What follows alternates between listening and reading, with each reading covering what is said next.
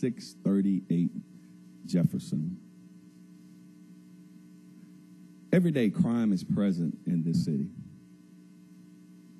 And I know that you know it is continuing to escalate.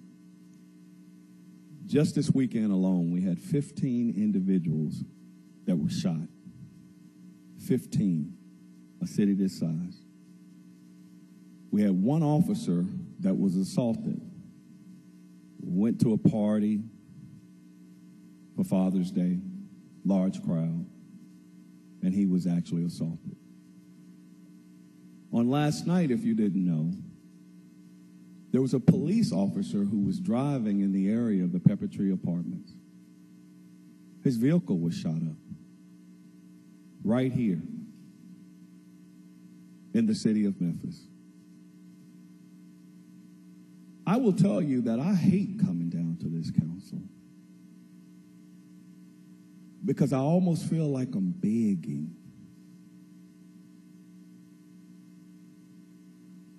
I grew up in this area, was educated in the city of Memphis, always wanted to do the right thing. Everybody always said, be an upstanding citizen, be a good man. Went to the military, served my country, could have lived anywhere in the world, but I wanted to come home. Joined the police department because I wanted to serve my community. I remember when being a police officer was an honor. You're reducing police officers in this city to begging, to do the right thing. You have individuals that have given 30, 40 years of their lives, and I know you're tired of hearing these sob stories because I'm tired of telling them. And they're leaving and they can't even have health care after they've been shot, stabbed, facing the most horrific situations that you could even imagine. And you can do it without even a second thought. I heard Councilwoman Fullylove say that Siegel has offered options. You don't even want to explore the options. I hear this council talk about all the negative about what you can't do. I'll be glad when this city elect individuals that can do. And then you talk about everything I heard that was talked about economic. We want to set up a zone so that we don't have building, and we want to approve money for this and money for that. There's nothing wrong with economic development, let me tell you. But at some point, you got to invest in the citizens. You got to invest in the services that you provide to the citizens. I am one of those citizens. You talk about police officers not living in the city. I chose to live in this city. The other night, I laid in my bed and heard 42 gunshots. That's my reality. It makes me want to move out to Arlington, to Collierville, but I want to stay.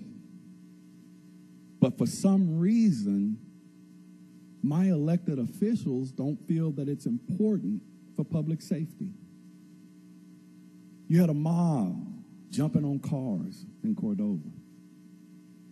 I mean, crime is out of control. We have police officers that won't even work overtime because they're overworked, they're overstressed. A new trend that I'm starting to see is officers with 25 years on. There's something else you're going to start to see. Remember, I always tell you first, they're not getting in the drop plan. You know why? Because they know at the end of 2015, they won't have insurance. So they're young enough to retire, and they're going out seeking other employment that provides insurance. So that means you're losing the experience base. You're losing those individuals that have the ability to hold it all together. And Ms. Godwin talked about the tsunami. It's coming. I mean, if you want to consolidate, consolidate. But don't do it at the expense of the police officers, the firemen, the dispatchers, the painters, the plumbers, the machinists. You want us to work hard for this city. We represent you.